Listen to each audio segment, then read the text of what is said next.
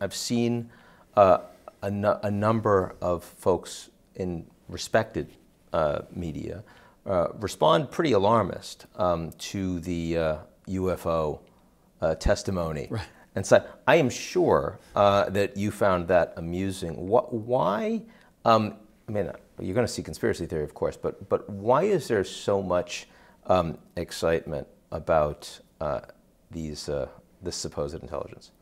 Well, I mean, it's, you know, our galaxy is a big place. You know, the universe is 2 trillion galaxies, and we've got, you know, hundreds of billions of stars and planets in our own, and it's, you know, something people often think about. Is there life out there somewhere else? What is that life like?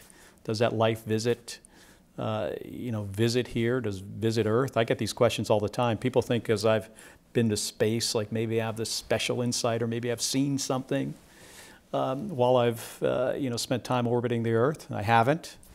You know, I don't, you know, think we've got, you know, visitors from other places. Having said that, I've seen some compelling testimony, you know, from Navy fighter pilots, you know, who, you know, often in, you know, in one case in a position of leadership in a squadron, that's seen something very compelling.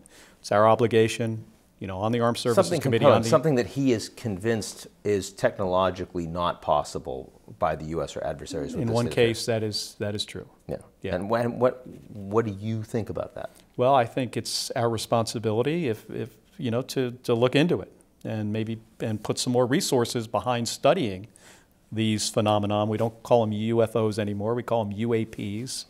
We changed the name. Unidentified aerial phenomenon. Okay, yeah, fair enough. So yeah, it's the same thing. That should make it It's easier. a UFO. Yeah. It's you know, it's basically. And as the answer, we don't know. At this point, we haven't devoted enough resource to be credible in a response. Well, I don't know to if that. it's a resource issue. It's like, but I think it's fair to say we don't know.